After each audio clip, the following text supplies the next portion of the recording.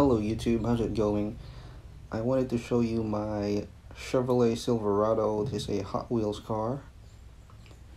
And if you notice, I made one major modification to this truck, and that is the stance.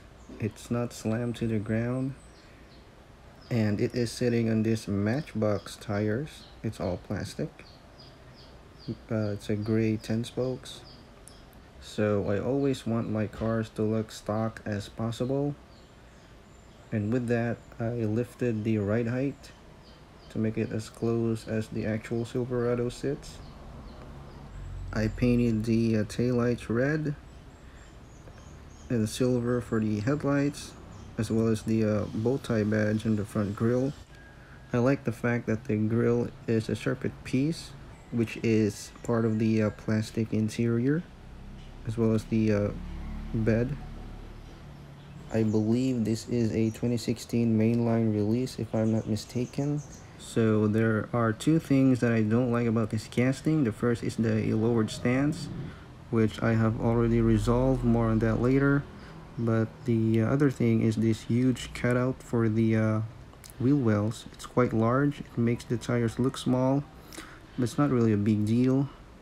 Originally, this casting has a very low stance, which kind of throws it off, you know, as a truck, because this is a cool casting.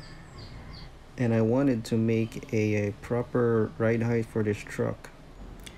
So it starts at the base and it ends there actually. Now you can see in this area and where the axle sits, it's pretty high. So I made a cutout deep enough and placed some tabs for the axle to keep it in place. You can see here, that is how deep I went.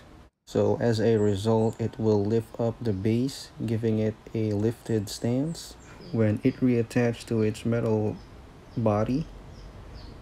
And as a result, a very close to accurate stance. Now the other thing I like about this casting is the overall scaling. It's not too small and not too big. Here's a comparison of a Ford Explorer. This is from Greenlight, and as you know, Greenlight is always close to accurate. And as you can see here, the height, the width, and the overall length is pretty much how it's supposed to be.